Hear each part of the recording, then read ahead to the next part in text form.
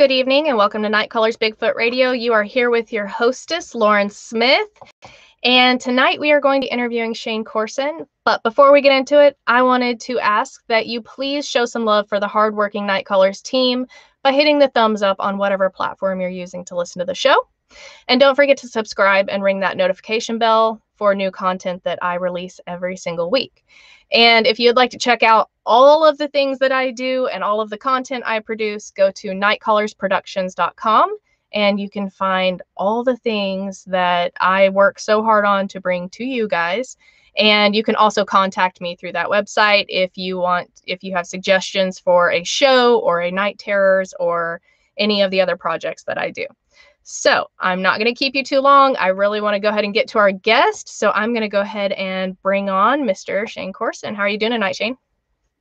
I'm doing great, Lauren. Thanks for having me on. I'm a big fan of the show, so appreciate it. Oh, thank you. So you have your own show, correct? I do. Monster X Radio. Been running it since about the beginning of 2013, and it's a passion of love.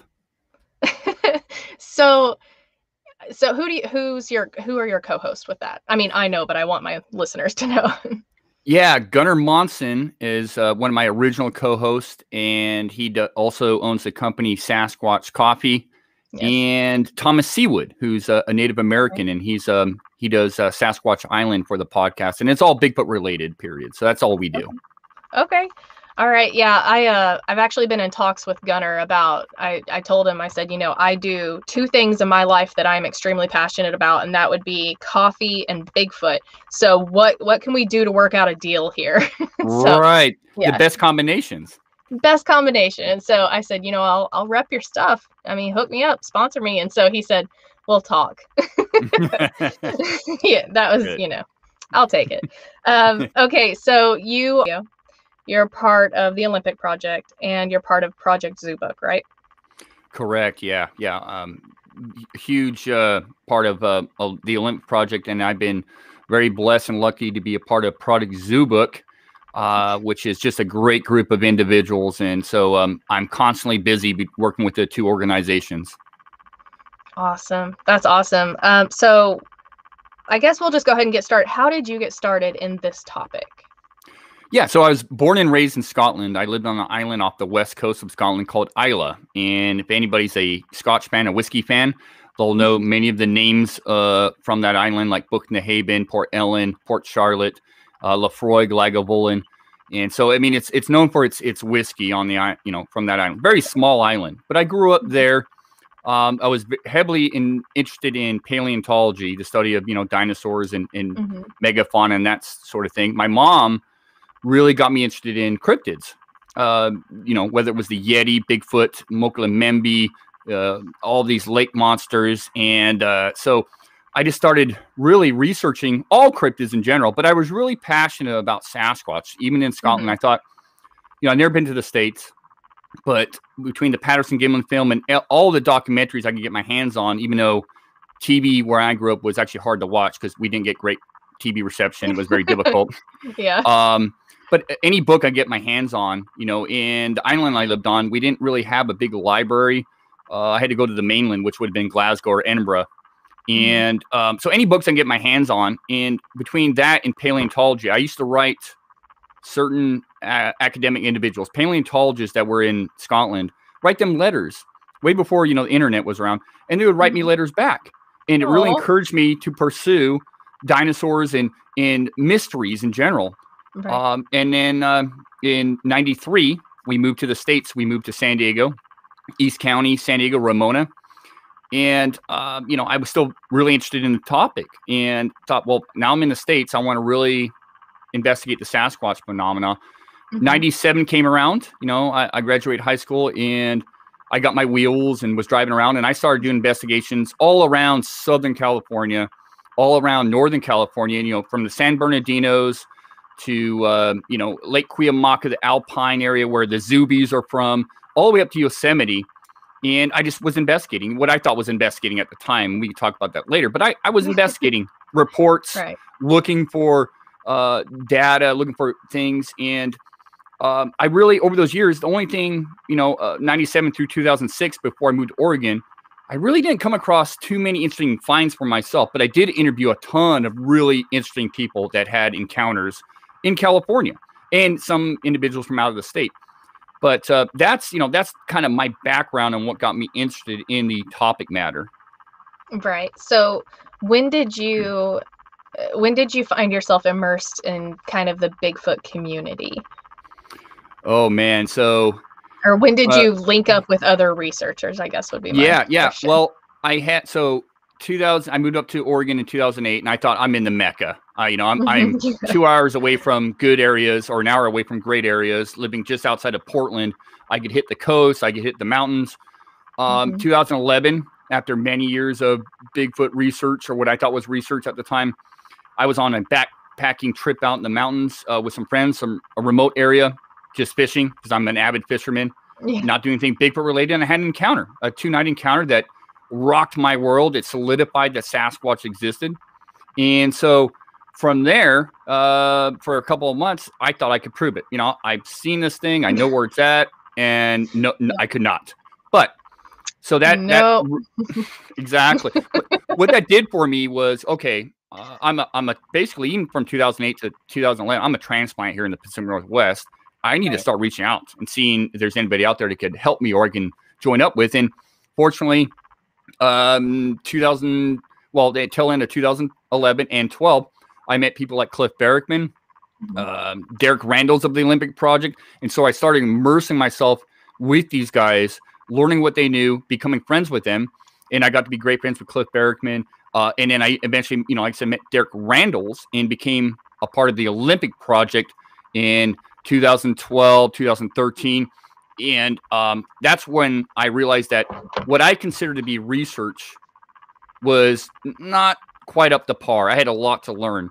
And since then, I've gone, head deep into, I've just dived into it, and it's been a wild and fun ride. I usually save this question for later in the show, but I think it kind of fits in right now. So how has your research changed from when you started to now? But not just your research, how has your mindset changed? Oh, great question. So, a lot of people get into this field thinking, and myself included, that you just go out and you do a little camping, a little hiking, and you look for stuff. And that's all you do. And you listen, you look. It's really become important to me. And what I've learned over the years is the amount of data. It's the data collection for me that's really opened my eyes up, because with data collection, whether there's Sasquatch or not, if you're studying a certain area or a certain region, if you're collecting data, whether, like I said, there's a Sasquatch report or not, you're learning about that environment. So it's all about data collection for me now. And that's what the Olympic Project, Derek Randall's, David Ellis, and many others, Cindy Dose, and many others have taught me, is that the collection of data and compiling that data and being adamant and doing your due diligence on collecting that data. And what that does for you is it paints a picture. Okay, is Sasquatch here at a certain time of year? Is it not? Is there any Sasquatch in this area? What are the known animals? What are the known animals' noises they're making? What could they eat? What is the weather patterns? All that stuff. So my research is, completely flipped around. Yes, I'm out in the field looking for impressions, looking for all of that stuff, collecting audio. But the data collection is key. It's absolutely key. And it's key to stay in one area for a lengthy period of time. Instead of the ambulance chasing, here's an encounter, here's an encounter, here's a report, here's a report. That stuff has value. Don't get me wrong. Right. But the longer you're in one area, you learn all the fauna in that area. You learn what plants are growing, what animals eat those plants, what the weather patterns are. And then you can ask questions. Why would a Sasquatch be here? Whether year round or periodically. And so that's really key, I think. And that's where my research has gone, is not necessarily to prove Sasquatch exists. The majority of the Olympic Project pretty much know they exist. Not everybody, but quite a few of them. But we're really about collecting data and trying to look at this phenomenon from a scientific approach as much as we can, though we do have academic individuals in our group. Not all of us have that background, but we are about as well versed in this topic matter. And, many of us are, hunters, fishermen, hikers, trackers, you name it. And it's just it's a learning curve. It's a learning process. And so that's what it's all about. And that's how the research for me has progressed. And it's been such an awesome thing because I've learned so much about the environment, and it's made me really appreciate the areas I traverse in. Absolutely. Absolutely. I think you do have to learn from the ground up. I mean, I've been doing this for a long time, and I've seen, you know, people that go investigate witness encounters, and those are very important. You know, those give us the whole reason we do this is because of witness encounters. That's the reason, you know, that we can do this and that we know to research. So I think there's definitely two sides to it. There's the people that go get the witness encounters, and then there's people like you guys who are, you know, getting the framework for when these things are proven to exist. You guys then turn your efforts to conservation and, you know, kind of keeping these things safe and you know, stuff like that. So yeah, great. So, that's a great point. Yeah. Okay, so I just want to make sure there are no questions from the chat. If you guys have a question, be sure to put it in caps and my moderators will get those to me. Hi, Lori. Okay, so where all have you researched besides the Pacific Northwest? Honestly, just so West Coast. I've done a little bit, you know, when I travel and I'm invited out to areas or I ask certain researchers. Like years ago, I was out in Kentucky and I reached out to Charlie Raymond. I said, hey, Charlie, you know, and he's a great guy, great, you know, researcher. I said, where's a good spot to go to? And he sent me to a location. I had a couple of nights free, but mainly the West Coast, mainly all, you know, California from top to bottom, Oregon and Washington. Those are the three locations. You know, I spent many years in Oregon, many years in California, and now I moved up to Washington in 2017. And right now with my research involved with the Olympic project and the Olympics in general, I don't see myself going anywhere. We do have a lot of stuff going on out here, and we're adamant about just staying in one location, one general region, and researching that area till we bleed it dry, which I don't see happening anytime soon. Right. No, I understand. I think that's awesome that you guys have that and that you can do that. I'll actually be going to Washington for the first time next month, and Oregon and California, and I am so excited to go to Bigfoot Mecca. I am stoked. So, whereabouts are you going? I got to ask you, whereabouts are you going in these? No, that's okay. I'm going to the Medellin Falls conference, the Bigfoot I'll conference. be there. I'm speaking. Yes. Oh, awesome. Good. I'll get to meet you. Awesome. And from there, we're going to go down to Grants Pass and then just down, you know, all the way to the Redwoods and everything, and just kind of take a trip back to Oklahoma. So I'm really excited. I don't think I'm going to get to go to Bluff Creek like I planned. So, but I'm stoked, you know, so I don't know how much research I'll be able to do, but you can guarantee if we're stopped, I'm going to be out in the woods. So, I understand. Yeah. If you had more time, I'd say, hey, let's meet up and I'll take you out here some beautiful areas, but I know you're probably on a crunch for time. Yeah, we've kind of got everything scheduled. So, you know, I'd have to look at it, but yeah, I would appreciate that if possible, for sure. I'm so excited. I can't wait to see, you know, all that area, and it kind of, because I see it on TV and I hear all the Bigfoot reports, but to get to go up there and kind of see what the geography's like for the Bigfoot up there, you know, kind of, I don't want to say face to the name, but land to the encounters that I've heard. If that makes sense. You're gonna have a blast. I'm so excited. So can you tell me about any experiences that you've had? Well, I'll get into, you know, briefly my original encounter in 2011. Like I said, I was out in the Mount Hood National Forest on a backpacking trip, you know, high mountain lake fishing trip, and wasn't an area that I've never been in. This particular area I've never been in, but I had two buddies that really wanted to go, coworkers that were avid fishermen like myself, and they really wanted to get out and do something and do some fishing. Both of them not really into Sasquatch. One of them, his girlfriend had a sighting a couple years back, and he was interested in the phenomena. And then another friend from Boston who had really no experience in the woods. And so we picked out a spot to hike into and built our camp up, this high mountain lake in the Mount Hood National Forest. And we went to go find a couple other lakes, got lost. We ended up hiking like 17 miles that day, trying to find another lake because we took the completely wrong path. We end up on this ridge line. We're seeing bear sign. My buddy from Boston was definitely afraid of bears. He's never seen one. I'm familiar with bears. So was my buddy Mitch, and we didn't have any issues with that. But he had high disdain for bears. So and I'm literally telling you, this guy would be behind us as we're lost and hiking off trail, banging pots. He was that guy. Oh my gosh. Oh yeah. He didn't have a weapon at the time. We all carry weapons. We're in the woods, regardless, because there's a lot of dangerous stuff out there. So, right. We eventually find the trail, hit the lake we're supposed to hit, but by that time it's getting, it's getting dark, and we have to make it back to camp. We have a couple mile hike back to camp.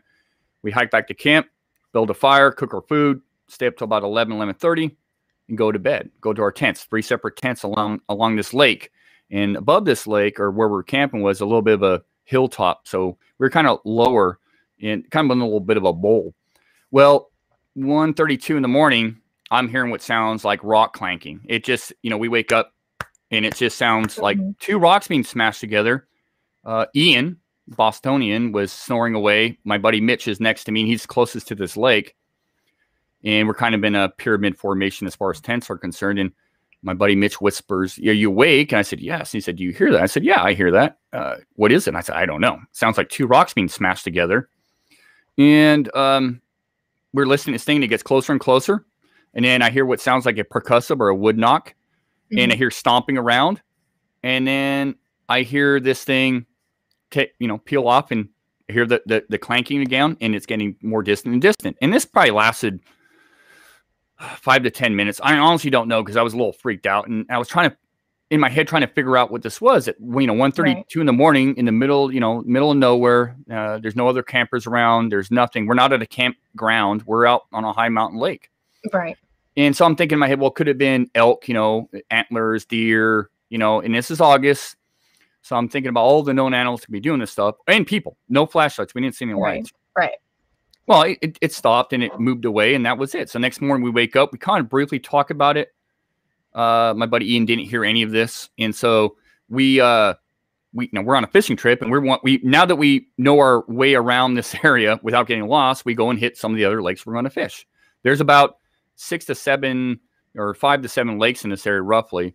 And so we hiked a mile or 2 miles, from lake to lake to lake, and fished our brains out. Lots of brookies, lots of cutthroats, and some other species of fish in these areas. And so we make it back to camp that evening, and we're going to be out there for 3 nights. So we're on our second night. We make it back to camp, same sort of MO. We build a fire. We cook our food. We just chat for a while, and we go to bed about 11:30 with the idea of hitting some of the lakes we've not fished yet. And my buddy Ian builds this humongous fire up, because he was a little freaked out, between the bear sign and what we were talking about.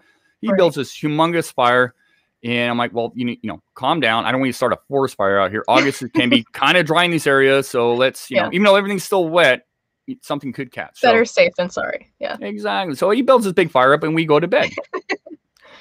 And that night previously, because he was so worried, I gave him a weapon. I gave him a 9mm, which in the woods is not much. But I gave him and he knew how to operate a weapon, but I just wanted him to feel comfortable. I had an extra weapon. And so I gave it to him. And as we're laying there in our tents, about 1:32 in the morning, we're all out, Ian's snoring away.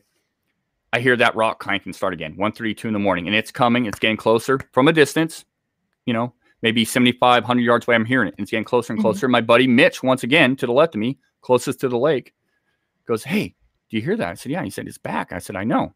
"What do you think it is?" "I don't know." And as we're listening, it gets closer and closer, and it stops. And we're listening, and all of a sudden we start hearing what sounds like something very heavy moving through the woods above us around our camp. And he's hearing something to the left of him, and I'm hearing something to the right of me. And I'm thinking, well, and we're whispering this back and forth. So I'm thinking there must be 2 of whatever the heck's going on out here. And at this point, I start thinking, you got to be kidding me. Could this be Sasquatch? It did enter my brain. I get asked that question. It did enter my brain, but I'm still trying to rationalize this. I haven't done anything Bigfoot. I didn't do any calls. The nearest thing I think we did was chop firewood, which could sound like a wood knock. Right. But or just being there. Or just being there, exactly. Yeah. And so we're hearing this thing move around us, and then silence again. And as we're laying in our tents, Ian's still asleep, Mitch is awake, I'm awake, and we're just listening. I hear or we heard five knocks in a row, and it was powerful knocks, percussive sounds on a tree. So much to the fact you could feel them vibrate underneath your tent. So it was close. Up there in the Mount Hood National Forest, and many of the forests up here in the Pacific Northwest, based on the soil content and the root structures, like you could hear something coming down the trail, just the vibration, because it's kind of hollow. And so these knocks were powerful. I mean, just powerful. And I mean, 5 in a row, and to the point where it shook me. I was like, holy smokes, that is something, that is power. And it just echoed. And Mitch and I are sitting there listening to this. Ian wakes up finally, because you couldn't sleep. This was so loud and profound. He wakes up and he goes, what the hell is that?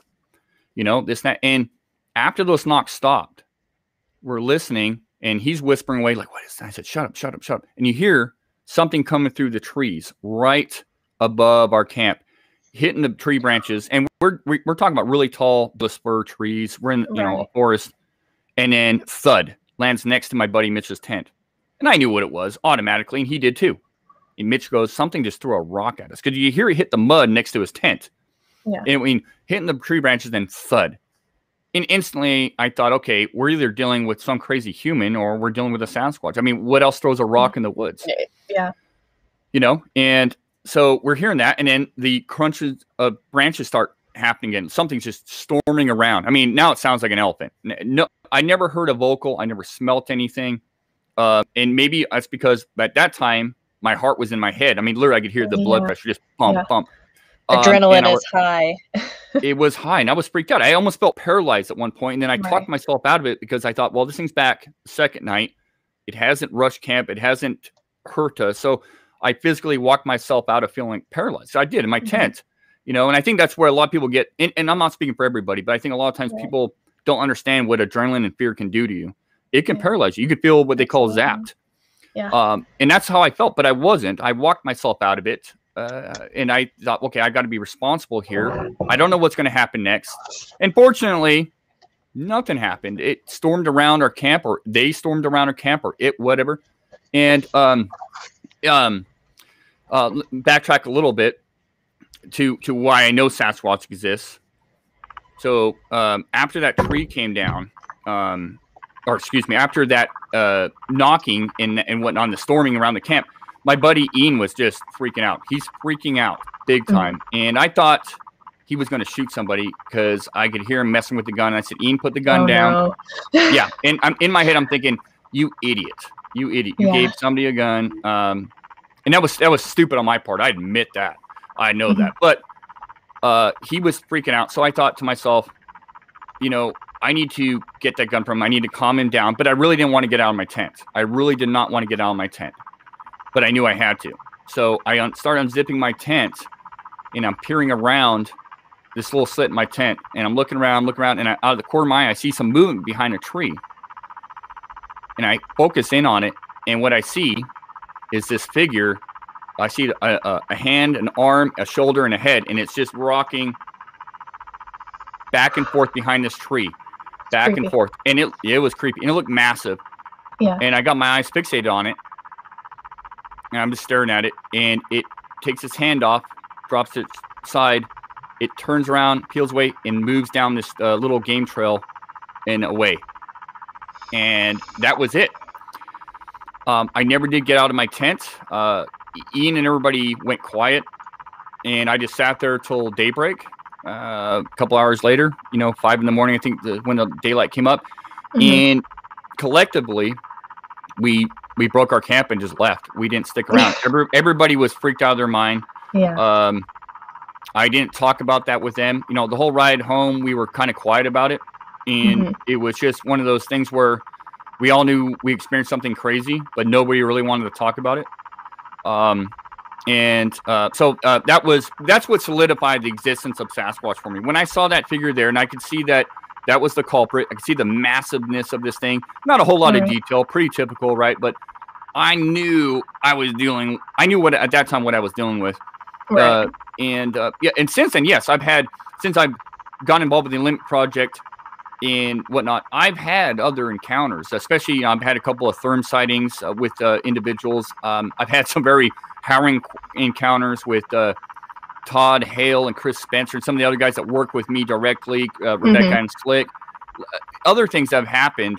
But that right there was an epitome for me. I mean, it really solidified Sasquatch existed, and it lit a spark underneath my butt to reach out to other people. You know, original question you asked. That's when I really thought, after a while, I need to look. This isn't a one-man show. I'm not a one-man band. I can't do this myself. Yeah. Well, I think, you know, it's a double-edged sword bringing other people in, but, you know, one of the benefits is obviously bringing in their knowledge, a different viewpoint. You know, to me, I've always found that when I go out with other researchers, I learn something from them every single time I go. I learn something, a new way to research, or something I can apply to how I research. So I think that's awesome that you found a good team. Oh, you know? Amazing team of individuals for sure. And on top of that, I think he may be watching here. You probably have a fan from London in the group here, but Squatcher Metrics is somebody that I've, speaking of data collection, Squatcher Metrics, you can find him on Instagram and Facebook. What an amazing fellow. He's an amazing analyst by trade. That's kind of his job, to analyze certain things. But collecting data, analyzing that, and putting that into a format where he shares this with a lot of researchers. It's something that's really helped my research out, the Olympic Project's research out, and many other individuals and organizations across North America with their research. So if you get a chance, I got to give the guy a plug because he's such an amazing guy, and he's constantly working on some amazing things that I'm really shaping research. To me, what he's doing right now is the future of this research, putting everything together in a format that you can look at and see patterns or non-patterns. So, you know, shout out to Squatcher Metrics. Anybody in the listening to the show, if you're an enthusiast or interested or a researcher, investigator, whatever you want to call yourself, check out Squatcher Metrics. Fantastic guy. Yeah. Actually, I follow him on Instagram. And I recently talked to Emily Fleur, and she was also talking about him. So, I think, like I said, having that big picture, like that's vital. Okay, we had a couple questions up here. SoCal Squatch wanted to know, have you researched with Chris Spencer? And you've answered that. Yeah, let me just say something about Todd. So Todd Hale works with the Olympic Project, and he's kind of he's got a bit of a sense of humor. He's kind of the professional troll. I'm gonna give it to him. Yeah. No, he's fantastic, but he likes to have a good time, and we take ourselves serious, but not too serious. So thanks, Todd. Oh, he had another one. Has Shane been out with Beans Baxter? I have not been out with Beans Baxter, but he's going to be at the Mid-Line Falls, and I look forward to meeting with him. And I believe you've had him on your show. So I did recently, yeah. So I have not been out with Beans Baxter, Todd Hale, but I hope to. I look forward to meeting Beans Baxter and seeing what he's got to share. Yeah, he definitely seems like an interesting guy. Jamie King, love Jamie King and Jenny. Shane, how did you like Ohio? Oh, man. First of all, Jamie and Jenny King are two amazing people. I'm a big fan of theirs, and I had the privilege of seeing them out in Ohio alongside of many people, you know, friends that I've known for a while, and I met a bunch of new friends. I met Steve Coles for the first time, Eric Altman, Don Keating. I spoke at the Ohio Triangle Conference put on by David Wickham, and I'll tell you, what an amazing area. You get into northern Ohio. My first time there. I've been all around the states, but never there. And you're kind of going through all this flat farmland areas, and you're thinking in your head, why would a Sasquatch be here? You know? But then you get into parts like Coshocton, Ohio, and those areas, and it made perfect sense to me. And I met so many people at this conference. Really good folk. I mean, that's one of the things about Ohio. They got a lot of amazing people there. And just good folk in general, but they have a lot of good witnesses and really honest people. And so when I started seeing the waterways and the amount of animal life out there, the white-tailed deer, the groundhogs, everything, I was like, wow, what an amazing area. And between the conference, the people I got to meet, the people I got to speak with, Ohio is I'm going back as soon as I can. That's awesome. Yeah, Ohio's on my bucket list. It's amazing, yeah. After Bigfoot Mecca this summer, you know, so maybe next year. Okay, so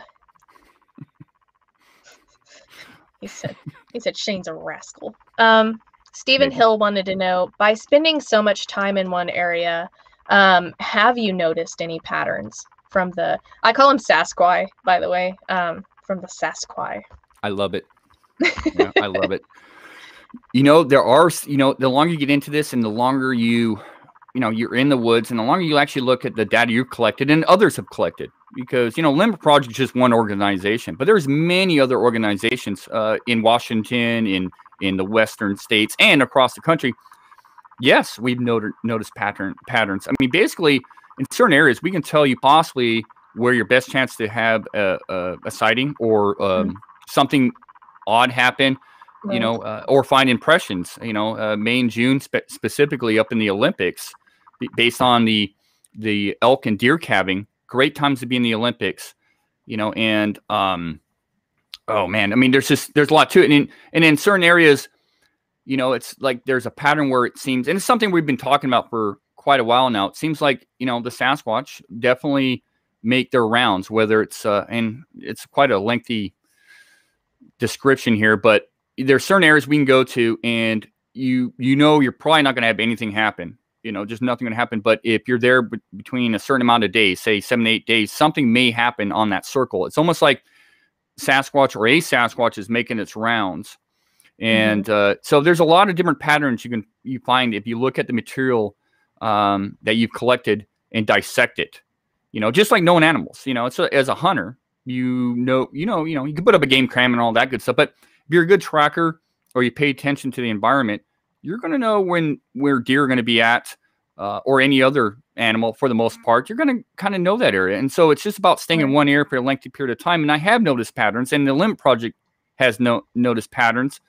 And you can look at, you know, like Project Zoobook, for example. We have a bunch of different individuals, academic individuals that have worked with, we have zoologists, anthropologists, primatologists, marine biologists, and they're experts in their field, and they can tell you a lot about, you know, known primates, what gorillas, silverbacks will do, or lowland gorillas, or mountain gorillas will do, or chimpanzees, or bonobos, based on, you know, obviously observing them.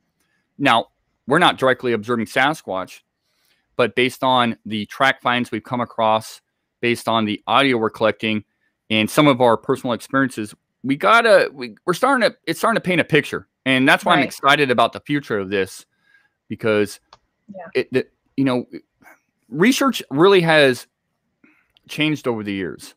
There are a lot of academic individuals, despite what people say, that are interested. They're in the Sasquatch closet sometimes, but they're willing to talk with you and give their expertise, wildlife biologists and all that stuff. And the more you spend your time in one area, whether something's going on or not, don't get discouraged. You know, I do believe Sasquatch has to, I mean, if they make an impression in one area, they'll be known. So they have to travel. I don't think they migrate, but I do think they're, you know, transitory. They move from elevation to elevation, and they will get around, and you just got to be very observant. That is the key to science in general, is observing. That's where science came from. It was observing and testing your hypothesis. And so, yeah, there are patterns out there, and there's a lot of stuff I think we're learning. You know, there's one area in southwestern Washington. I was out with Todd Hill and Chris Spencer and Rebecca Ann Slick and Jonathan Brown and Kirk Brown and a bunch of really good,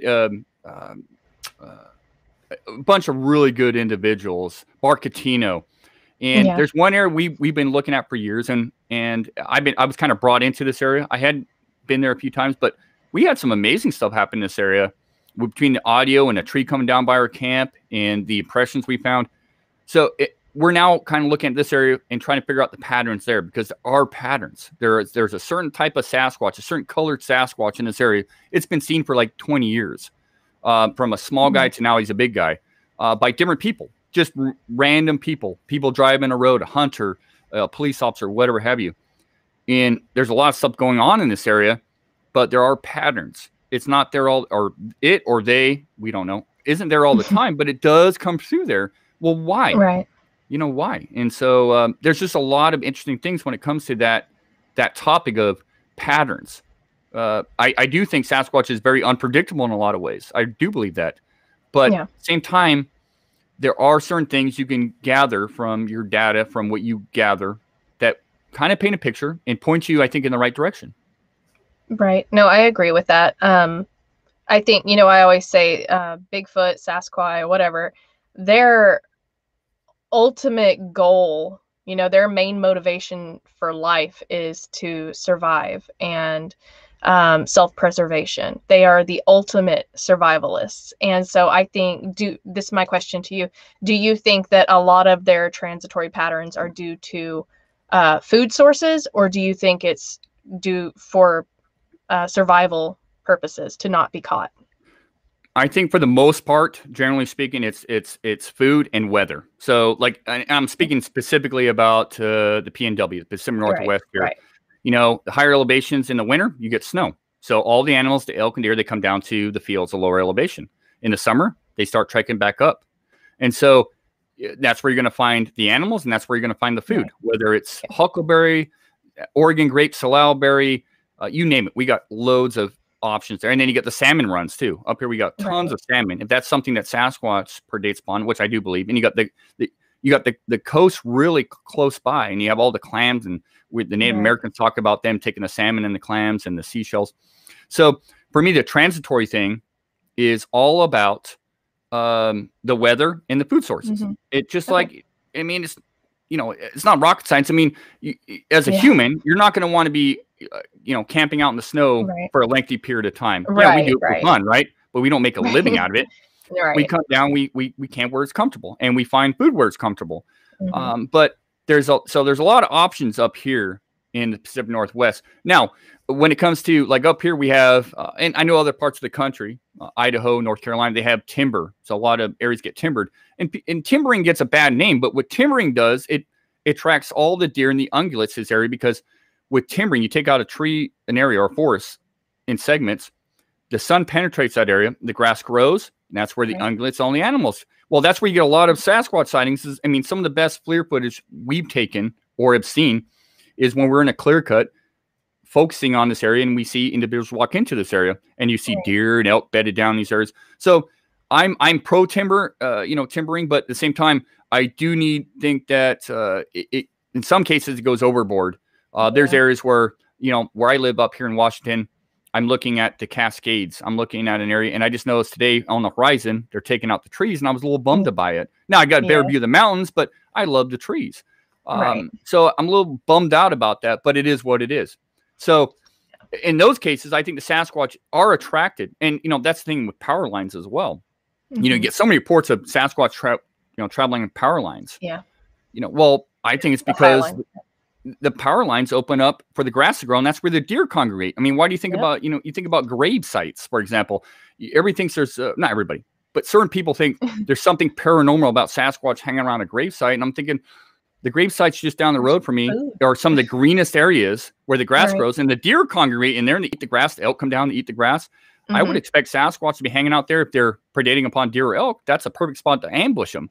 So, kind of off topic there, but, you know, I just think it's you know, in these areas, it is about the food sources and the climate. And so transitory, you can stay in 100-mile area and live just fine and not be seen, especially if you're in small in number, which I believe Sasquatch is small in number. Especially in the Pacific Northwest, where it's just vast. I mean, it's just so vast up there, which I'm eager to see for myself. So, so on that topic, well, hold on. We had another question from Alan Lassiter that I'll slip in here. So you said, you know, stay in one area, research that area, learn that area, know that area, eat, sleep, and breathe that area. So how often do you go out and research? Oh man. So I moved up to Washington just to do this. I really did. When we came across the nest, when the nest area that we're working on now was brought to me, and I got to see it for the first time, I thought, this is amazing. This is absolutely amazing. I have to move to Washington. And I was looking to move out of, you know, the suburbs of Portland. I wanted, you know, I had access to a lot of areas, but I kind of got sick of I've never been a city guy or even a suburb. I wanted to be out in the sticks. So I moved up to Washington, finally got into a house up here, and I'm in the woods now, and I'm out every week, sometimes daily, sometimes every couple of days, and out for lengthy periods of time, whether it's up in the Olympics or Southwestern Washington. I'm out all the time. But I have basically right now, out 2 core areas, and one's on the eastern side of the Olympics where the nests are at, and then one down southwestern Washington.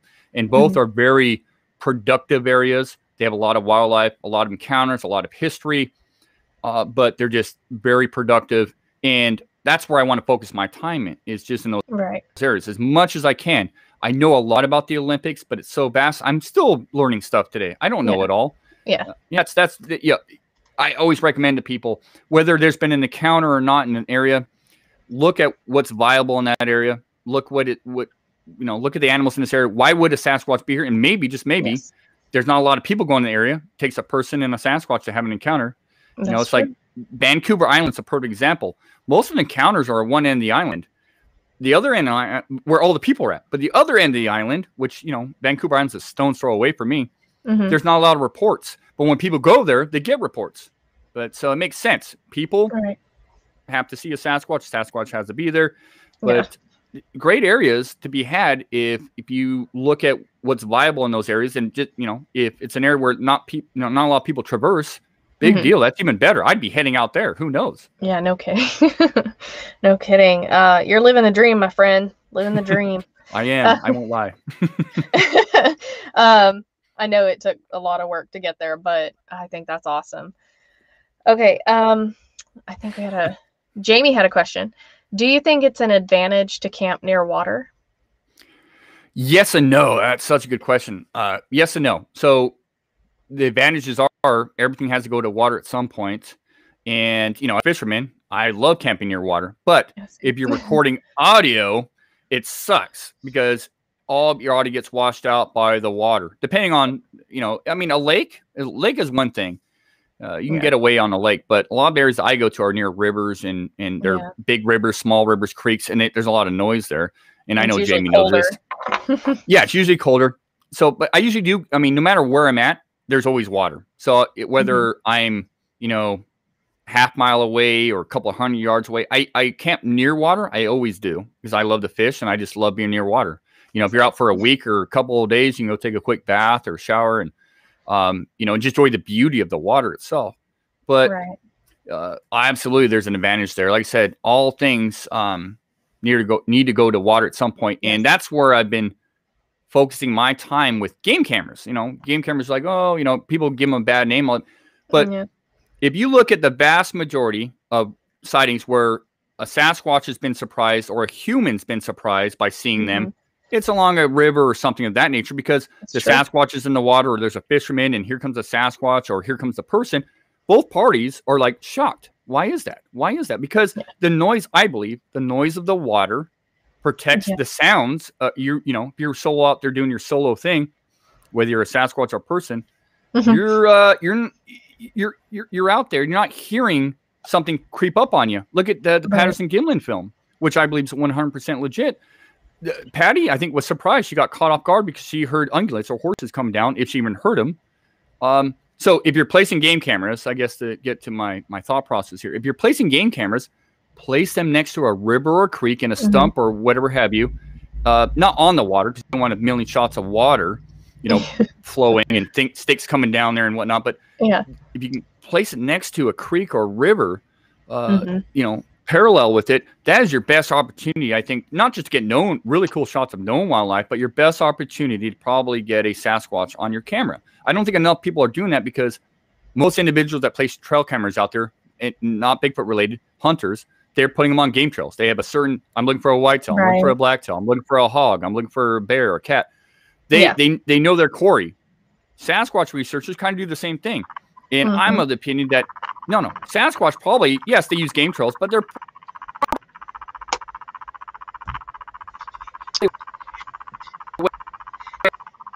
off trail. And they're not traveling the state. They'll my thought process there, but water is awesome. No, I have to agree. I think that's a really good line of thought on that.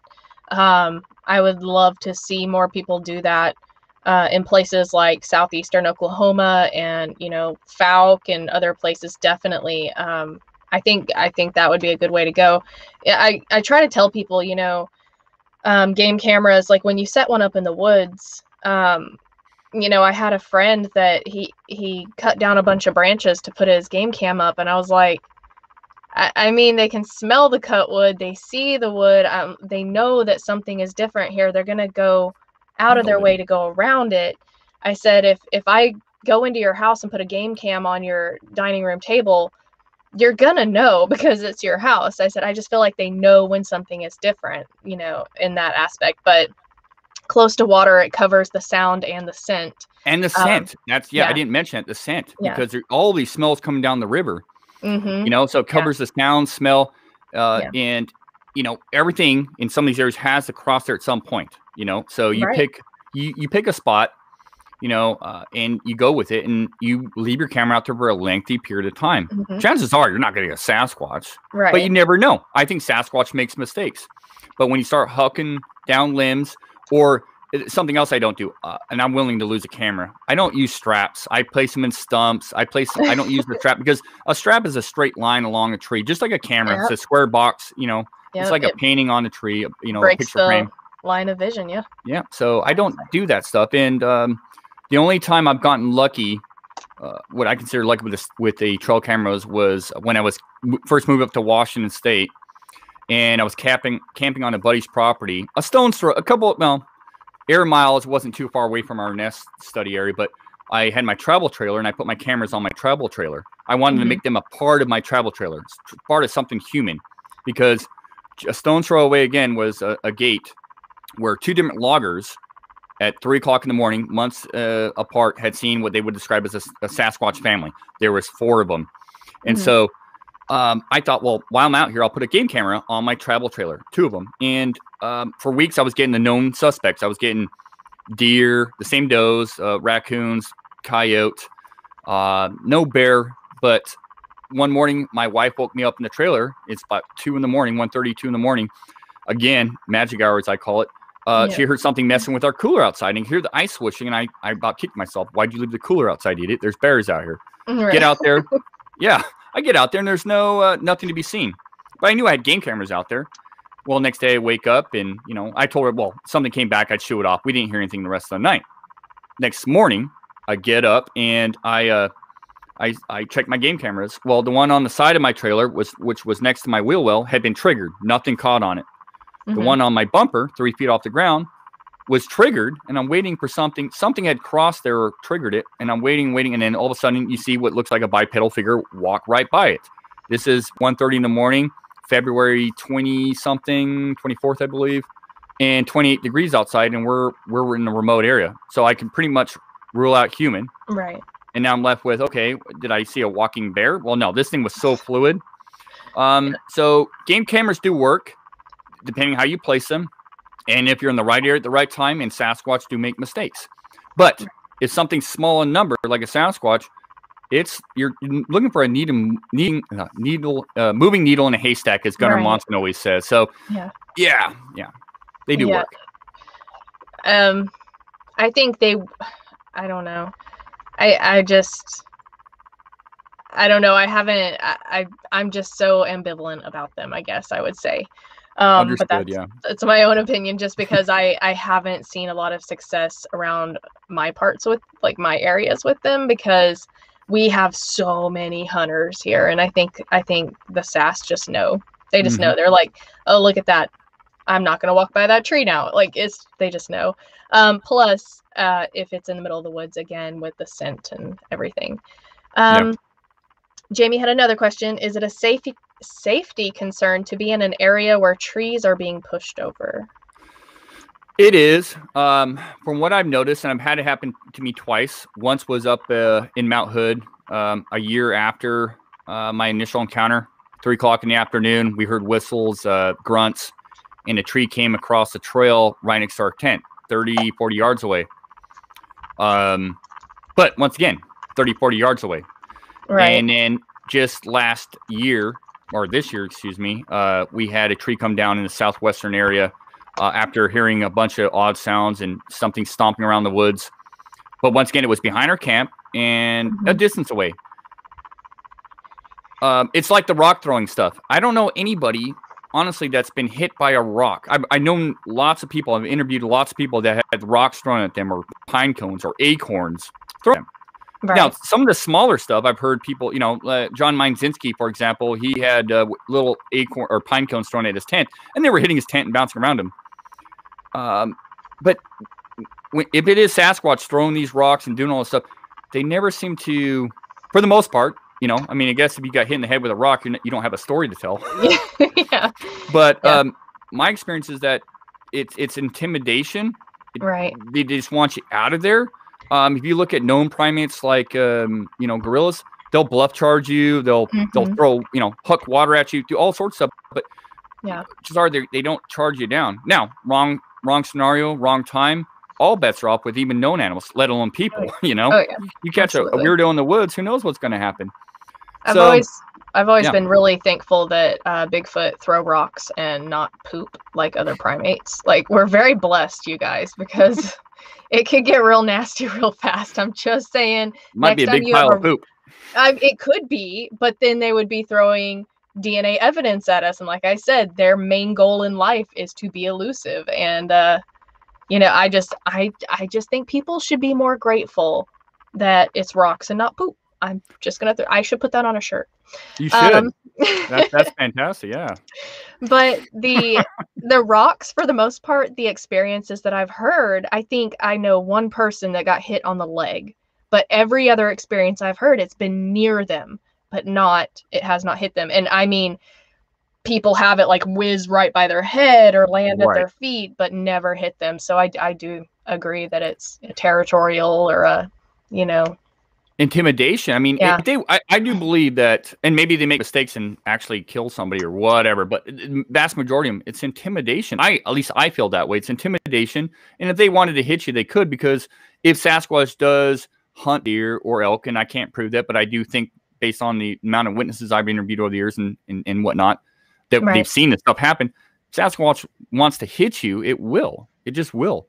So it shows the amount of intelligence there and the accuracy, which is, if it's true, that's scary. The accuracy is crazy good.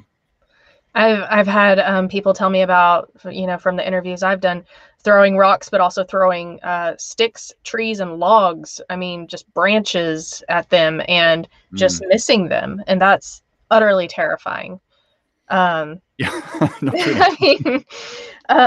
Okay, so I wanted to ask this earlier when you were telling me about your experience. What do you think they are? What is your opinion on what Bigfoot is? That's one of those questions I really don't have obviously I don't have an answer to, but one that I leave very open. I always say, if it walks like a duck, talks like a duck, and acts like a duck, it's a duck. And I think Sasquatch is very much a terrestrial thing. Is it a primate? I allude to primates all the time because of some of the work with the nest study area we've been working on for years. I mean, the nest, something made those nests, and the hairs come back primate, visually speaking. The tracks, the hand casts we found around these areas, some of our experiences, some of the vocals. So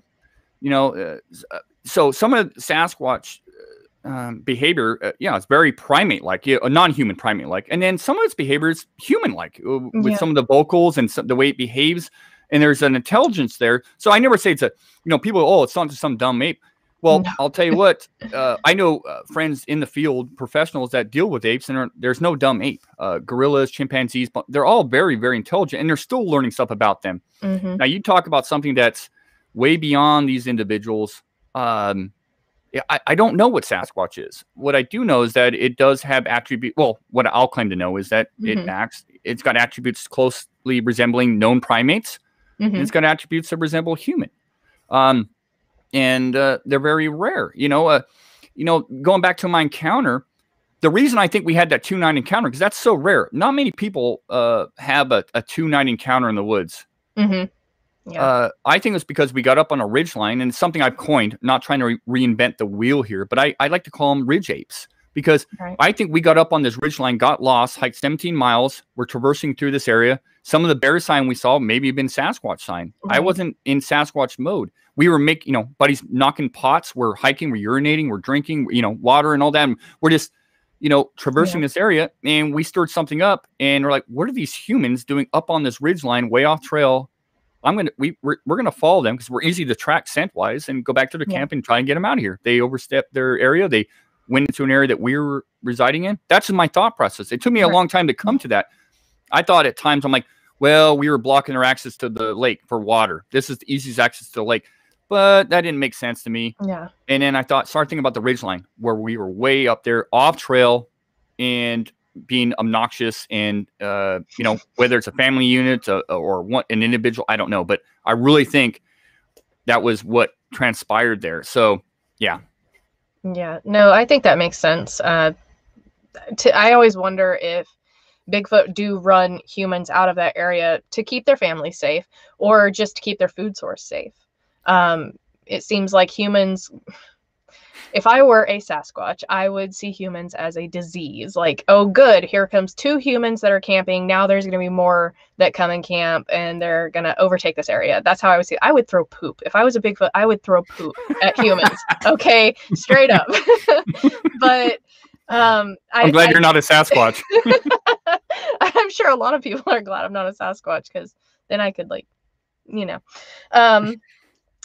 I agree. I think that I think they try to get people out of there in a least aggressive way as possible, but as a forceful way as they can too. That's not, take them out.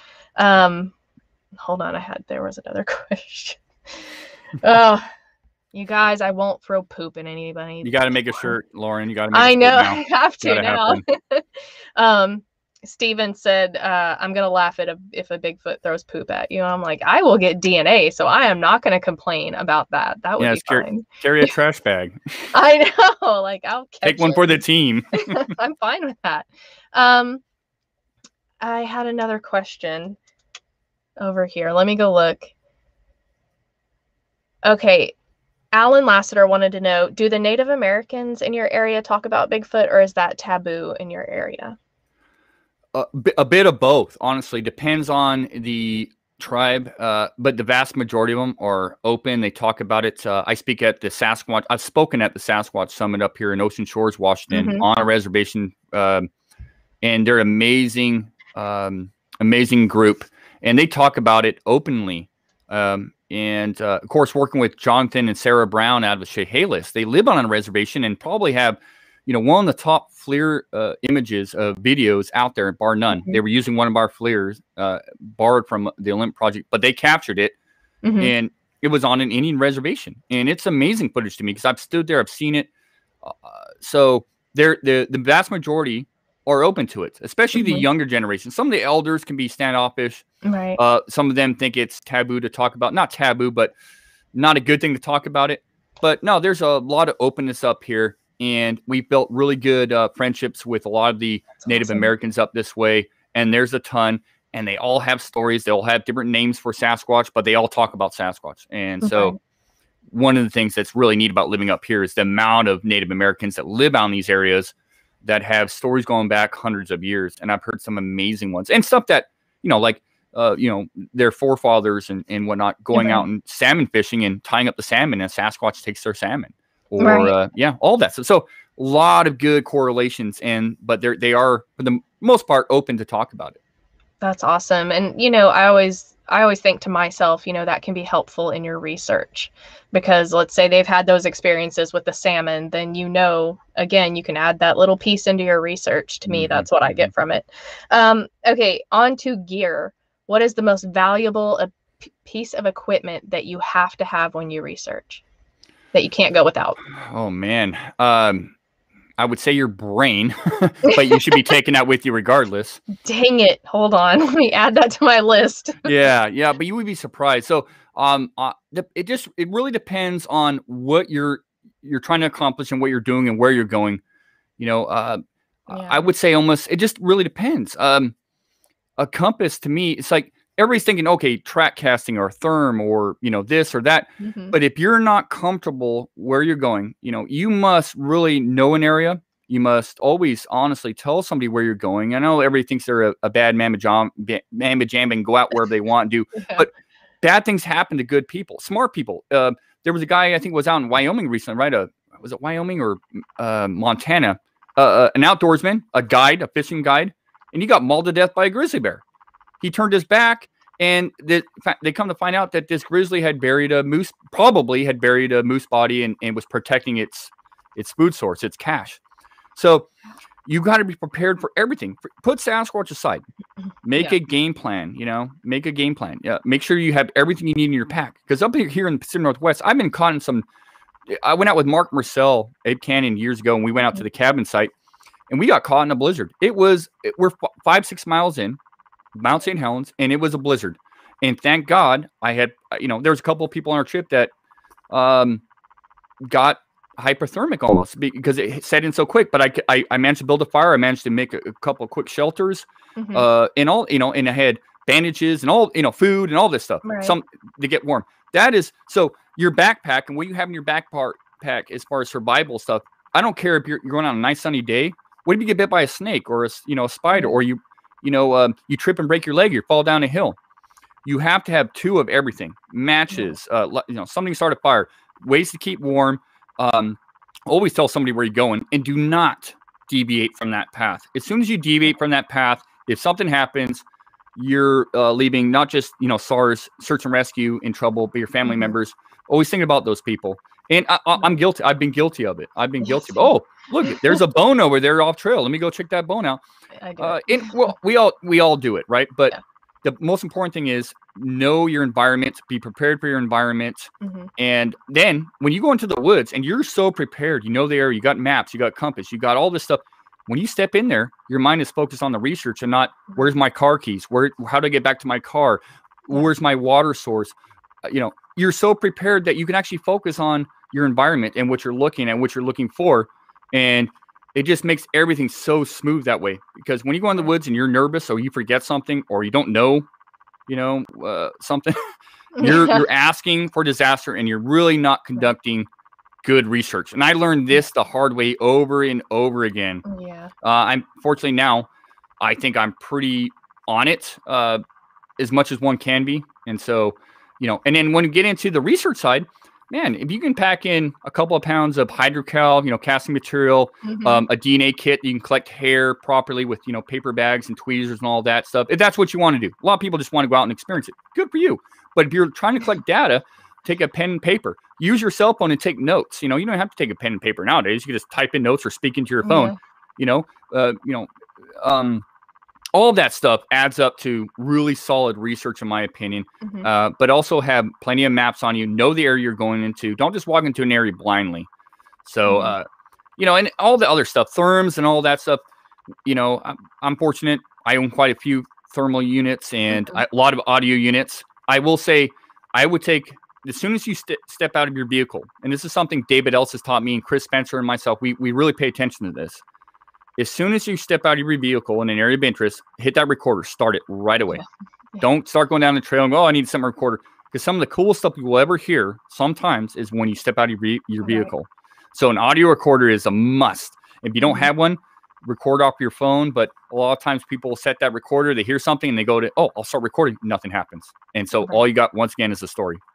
No, that's really good advice. All of that is really good advice. Don't become a missing 411 case if you can help it. Yeah, it happens too often, unfortunately. And we, part of the Olymp project, what we do is we actually actively search for missing people. There's one guy in the area that I had my encounter in. The year prior to the same month, he went missing in this area, and he's still missing. And they had all sorts of people. I don't know how this guy went missing. It's mind-boggling to me.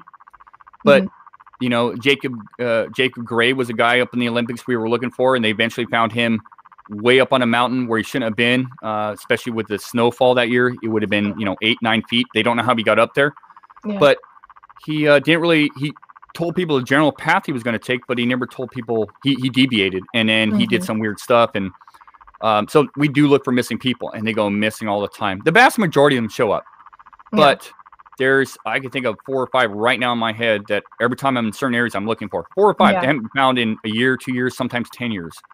And so, I didn't know that you guys did that, so that's awesome. Yes. Oh, every time. There's always, up here in the Pacific Northwest, there's always somebody missing in an area you're researching or hiking in or fishing. And so I always look in different areas that I'm not researched for. I'm hoping to give families closure and come across something like that because, just don't put people in that position. You think it can't happen to you, it can. It really can. Garmin InReach. I will just go ahead and give a plug. Yes.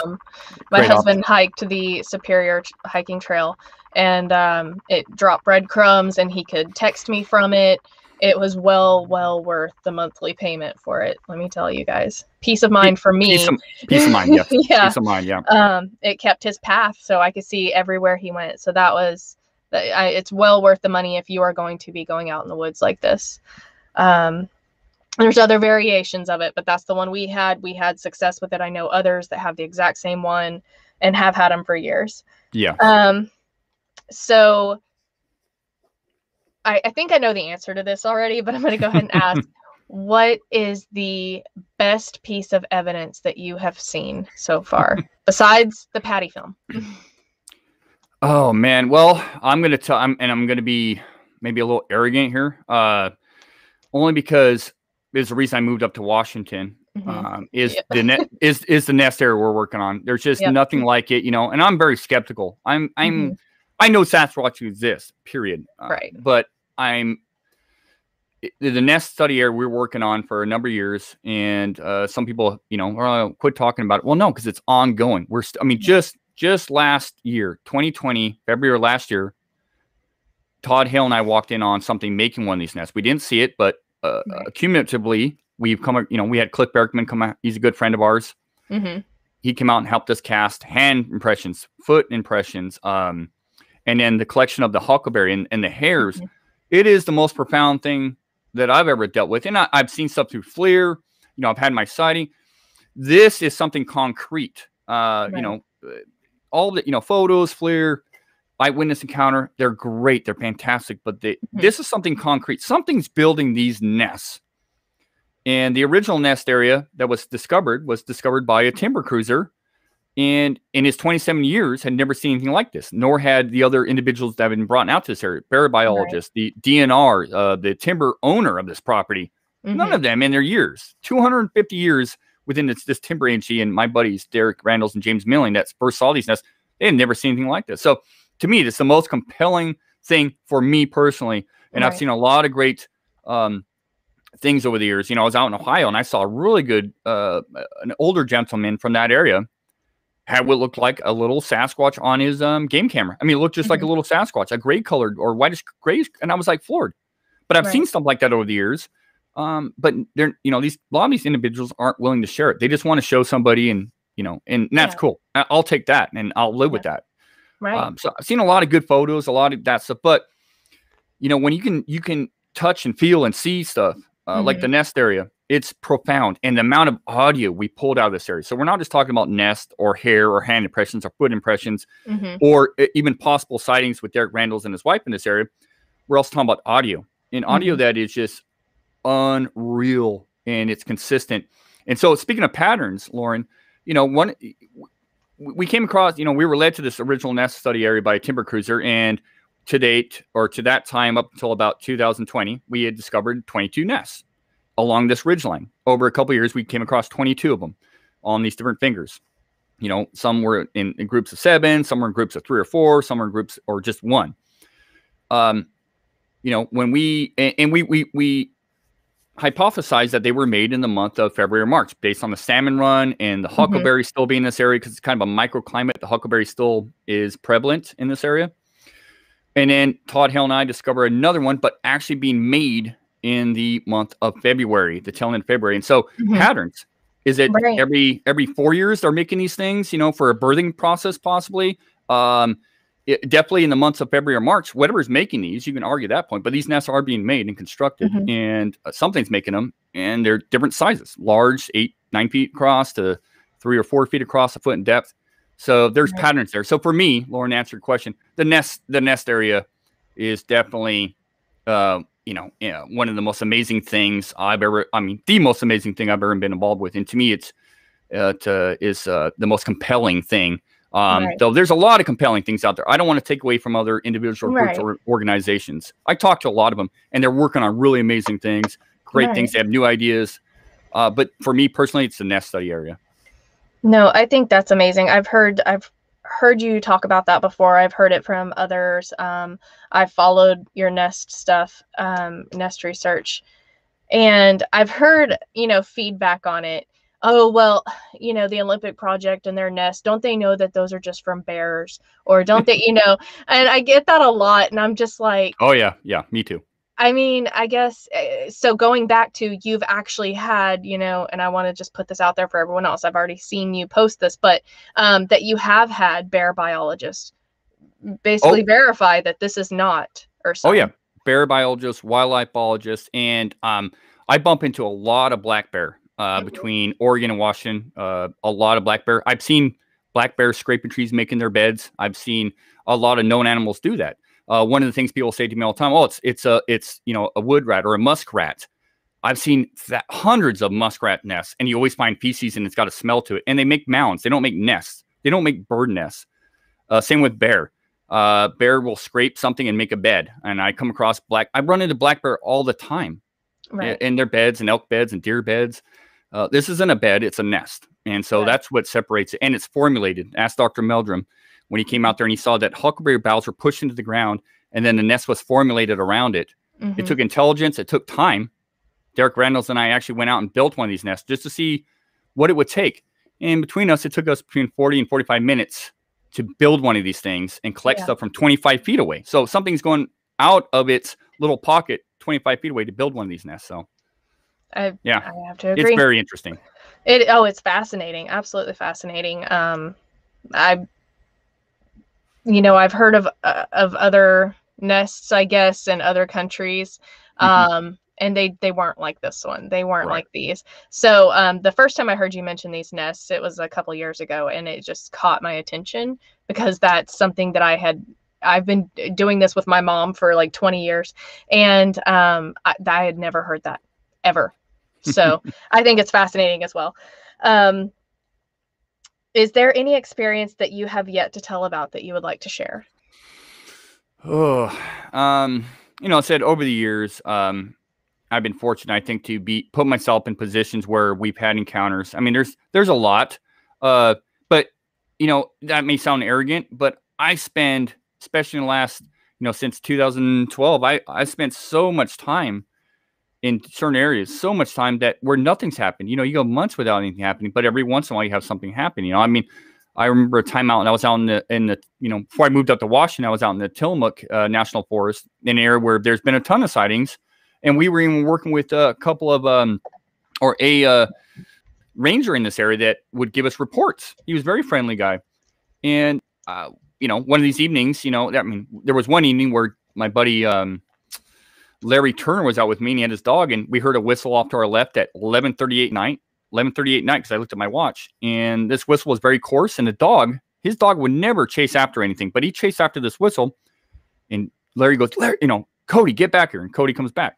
Well, off to our right is another whistle, clear course whistle, and the dog chases after it again, and the dog comes back. But I've heard whistles before, and I'm not a big fan of whistles. Usually when I hear a whistle that I associate possibly with something that I'm not familiar with, I get a little bugged out because I've had weird stuff happen with whistles.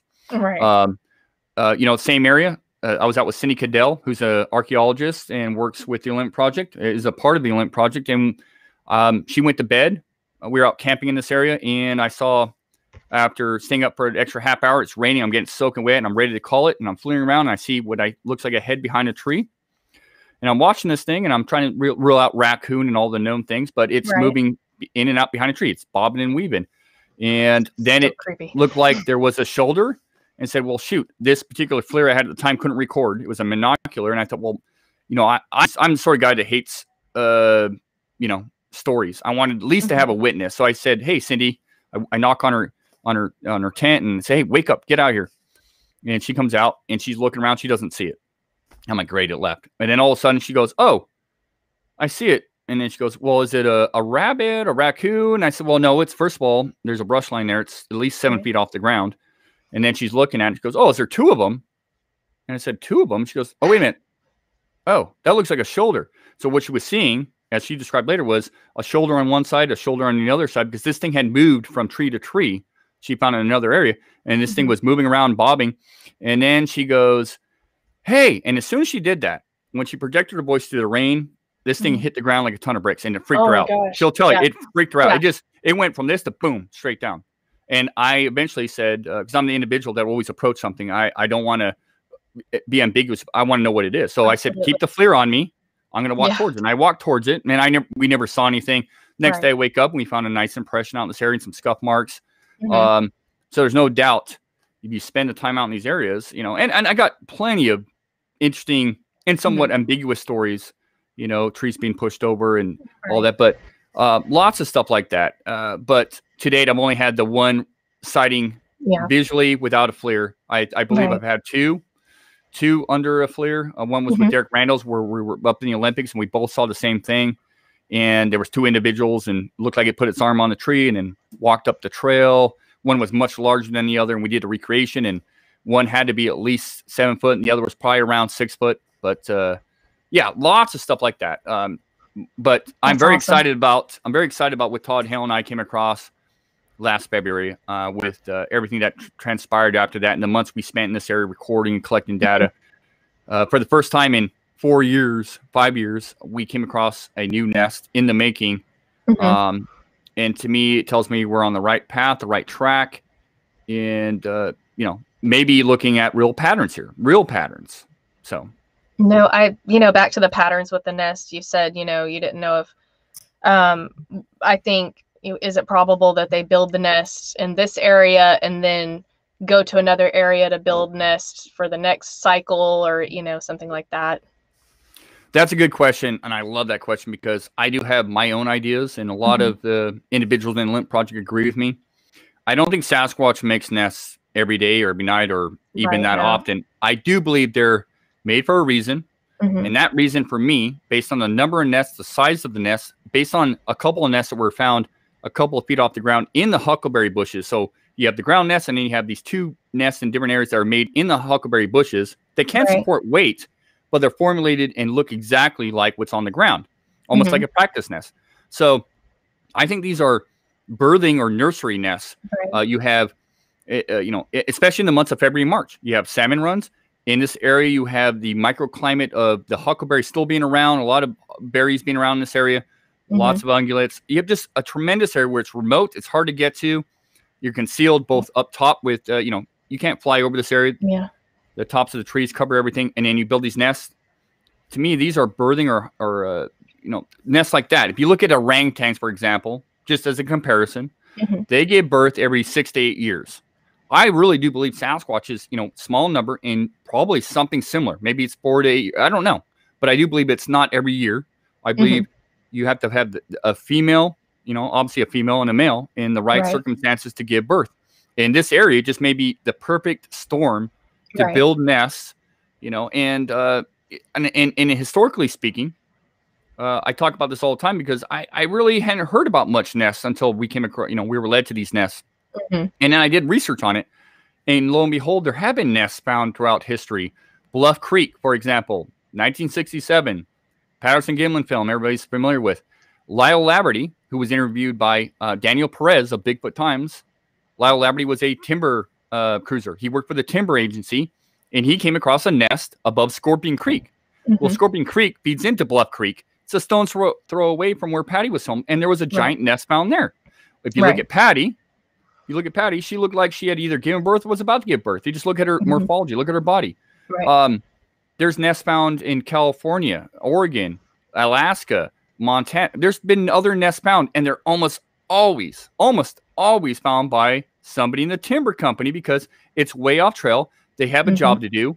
These aren't areas you're going to be fishing, hiking, hunting. They're just not. They're nasty. They're hard to get to. There's you can't see a few feet in front of you. Like the areas we go to, you know how many bear we bumped into because we're you know, traversing through terrain that we can't see anything. You know, I mean, there's just, it's timber surveyors that find this stuff, you know, or somebody in the timber company. So there are representations of other nests found, but just never 23 to date now that we've come across, never anything like this, and they've never been documented like this. So I know I've talked to other individuals last couple of years that have come across similar things in other states.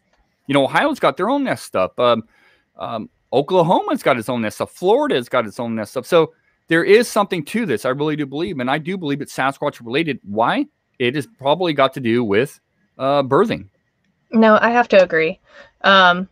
Or the other side of it from Cryptidville, Bigfoot must set the mood with huckleberry wine, glowing orbs, and foggy moonlight. In the jungle, the mighty jungle. Are we more? Yeah. Yeah. No, I think I have to agree. Just based on the pattern that you found with them, that makes the most sense to me. I can't imagine any other reason a Sasquatch would need it. Maybe like a corral for small food, but even then, it just doesn't fit as well as birthing nests. So I have to agree. Okay, last question, and thank you so much for coming on, and putting up with I've been very curious to interview you for a long time myself. So, future projects. Do you have any future projects planned? Speaking engagements and all of that as well, that can be included, but future plans. Yeah, I have too many, actually, and that's why you really got to, in this field or any field in general, I don't care what field you're in, you have to narrow it down. You have to be specific. If you spread yourself out too much, you spread yourself too thin. So loads of projects, but we really dialed it in. Like I was saying to you earlier, we have 2 areas. One's the nest area, and there's one area in southwestern Washington where we're really adamant about audio, long-term audio. We put a lot of long-term audio that record thanks to people like David Ellison, Chris Spencer, right? We put a lot of long-term audio. They record for multiple weeks. And so long-term audio is one of our key aspects. It kind of lets us know what's going on in an area, why we're not there, which is key. And then, of course, spending a lot of time in these areas. These 2 core areas, we're spending a lot of time hiking, exploring, and immersing ourselves in these areas. And so that's the main goal. Now, we do have between a couple of us, we do have personal goals. One is, and we got ideas of how to do this, but we want to really get something on FLIR this year, which we've done in the past, but something really solid. It won't prove Sasquatch, don't get me wrong, I know that, but for our own research, just to see if we can actually get something on FLIR in an area where we think that Sasquatch does get fairly close to our camps periodically, not all the time, very rarely, but when it does, it's one of those things where it's off the hook, and you got to be prepared, because I've been caught off guard. I admit it, I've been caught off guard so many times. Think nothing's going on for 2 or 3 days, and you take your foot off the pedal, and that's when it hits, and that's when it happens. And you're not prepared. Yeah. So it's about being prepared, but having a goal. My goal is to get something on FLIR, something really good.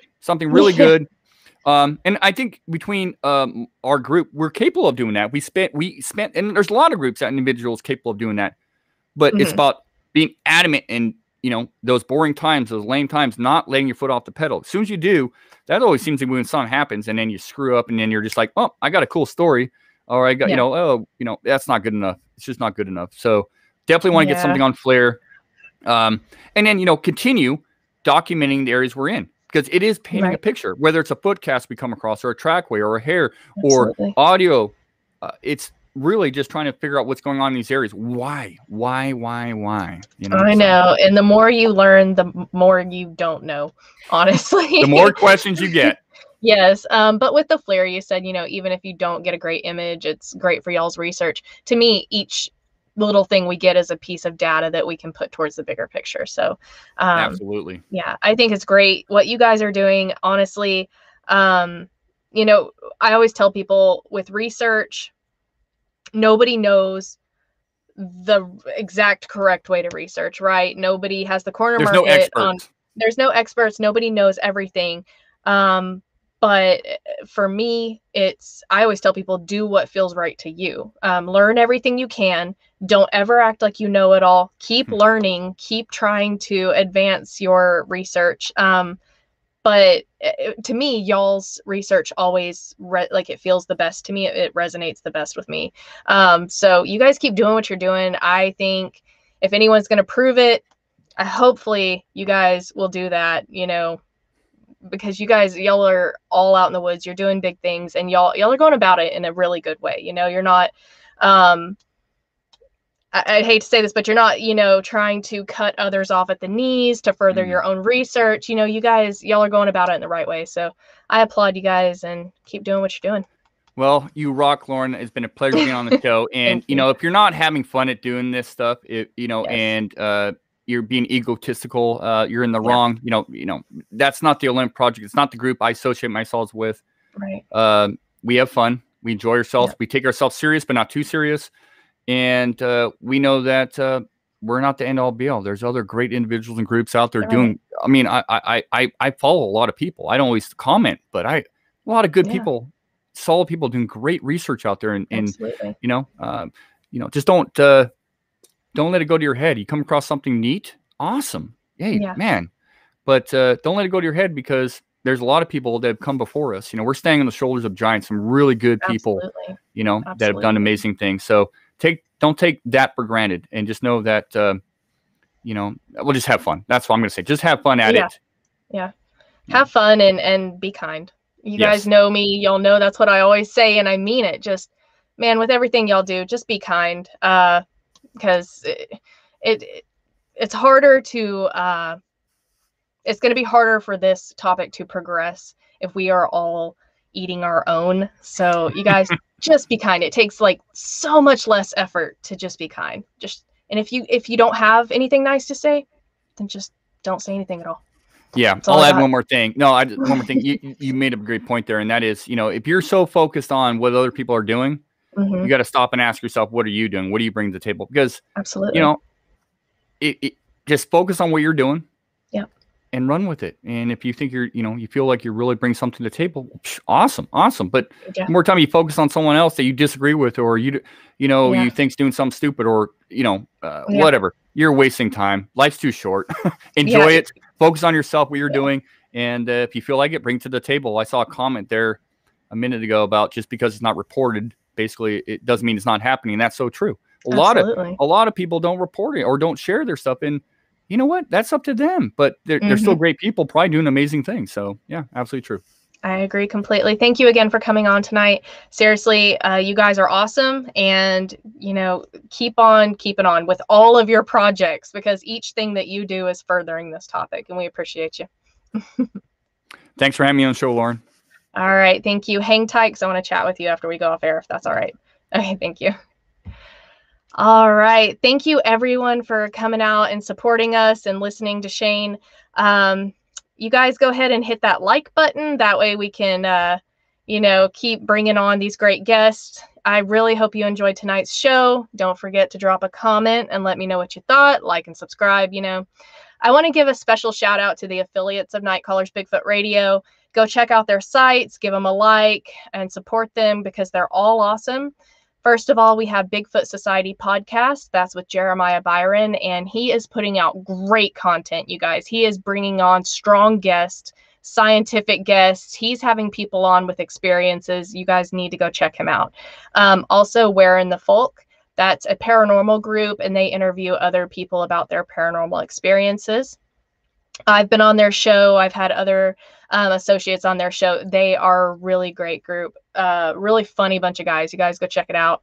Bigfoot Crossroads. Matt is launching Bigfoot Crossroads this week. So you guys go check out Bigfoot Crossroads. Like, subscribe, ring that notification bell so you don't miss his new content. Weird Realities. So that is a Night Callers production. They cover all the weird. So science, myth, folklore. They cover some great topics, you guys. I learn something new every time I listen to that show. So make sure you go check them out. Like, subscribe, comment. Beaver Hook Productions. That's with Logan Craft. Almost said Croft. That's his alter ego. Anyways, you guys go check him out, because he produces my videos for Night Terrors and other things. And he's just talented. You guys, talented videographer. And last but not least, go check out Bigfoot Club with Bob Dominguez and his crew. They have great guests on as well. You guys like, subscribe, support them. Again, thank you all for coming out tonight. Thank you for your support. And if you're interested in becoming a Night Callers affiliate, where basically you help me promote you, promote me, promote you, promote you, so I'm helping you guys help me help you. You can check out my website at nightcallersproductions.com, and you can see what it's all about. Like I mentioned before, all of my projects are on there, all of the podcasts that I'm a part of, as well as the Boggy Creek Falcon Monster merchandise that I manage now. So you guys go check that out. That's all I have for you tonight. Stay safe, be kind, and I